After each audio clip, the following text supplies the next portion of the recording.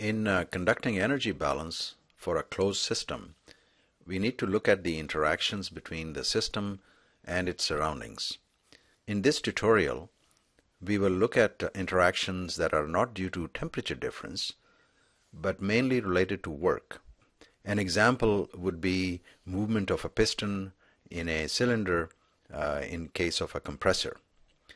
Now, the symbol that we will use for work is uppercase W. The units are joules, and we use capital J for the unit. We also follow a sign convention. When work is done by the system, then work is positive, whereas when work is done on the system, work is negative. Note that this sign convention is opposite to what we saw in another module for heat transfer in a closed system. So let's consider this slab and we will look at work done on the system.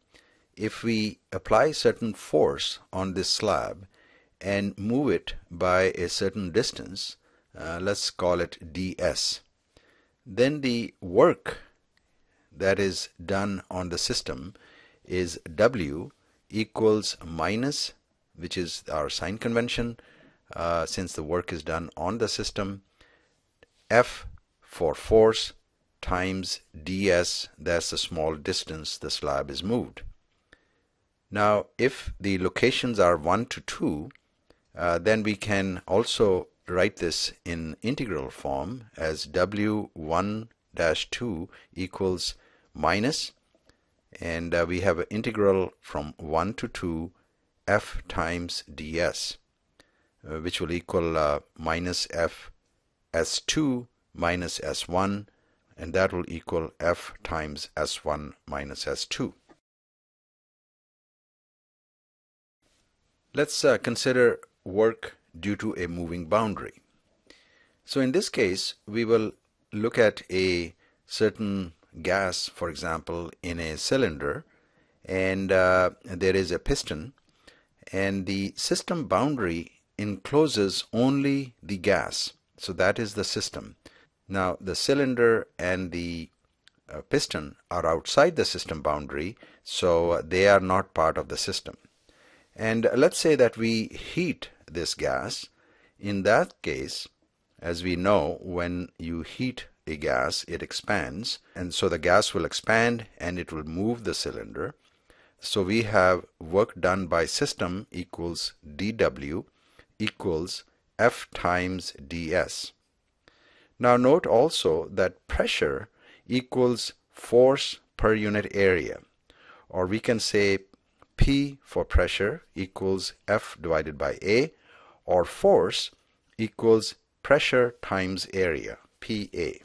Then if we substitute this into our equation, then dW equals PA times ds.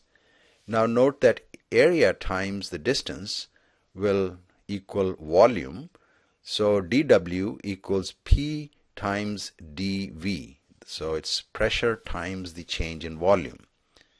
So in this case, with the movement of piston, because the gas was heated or the work was done by the system, then W1 to 2 equals integral from 1 to 2 P dV.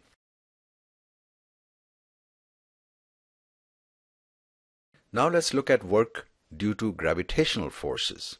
Recall that Newton's second law of motion says F equals mass times acceleration due to gravity, so we have F equals mg.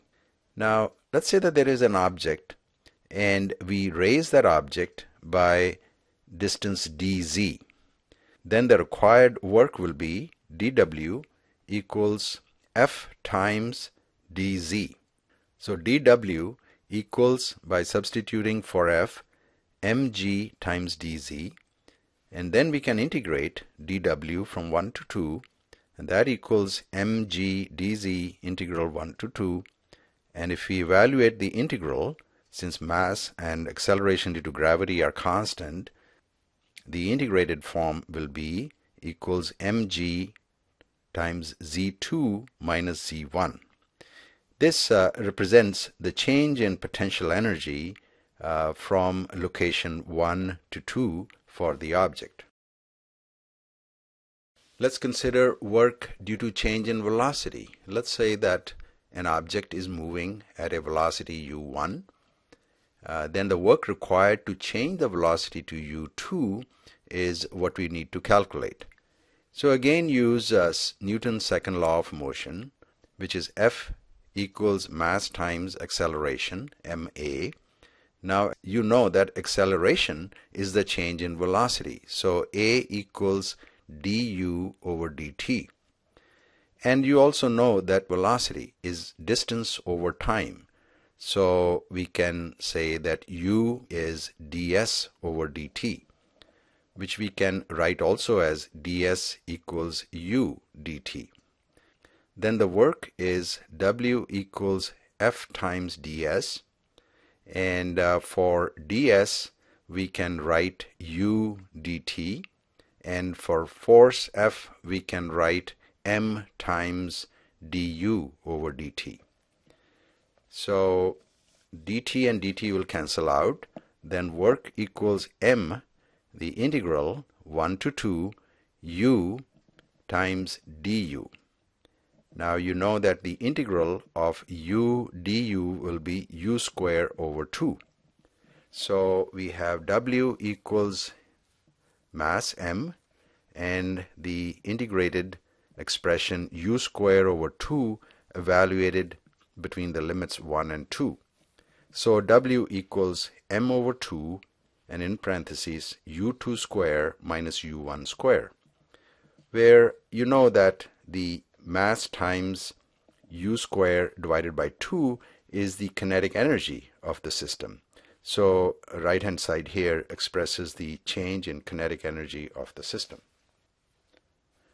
Let's look at work due to shaft rotation, where we may be using an electric motor to turn a shaft, and we have a radius r.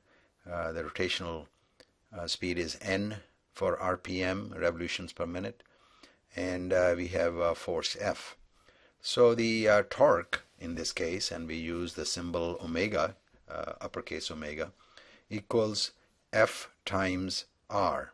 So if we consider a movement along the circumference of a distance s, we can then write S equals the circumference, which is 2 pi r, times the rotational speed, which is n, as we noted before, could be revolutions per minute.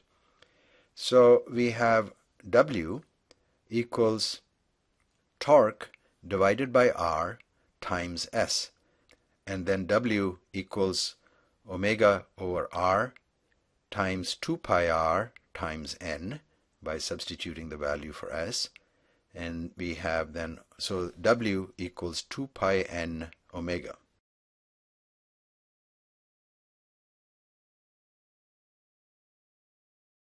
Now the other work will be due to any of the frictional forces, and that we will simply note that work done to overcome friction, W will equal minus EF, where EF represents the frictional energy in units of J. So these are all the work terms that we want to be concerned with for a closed system.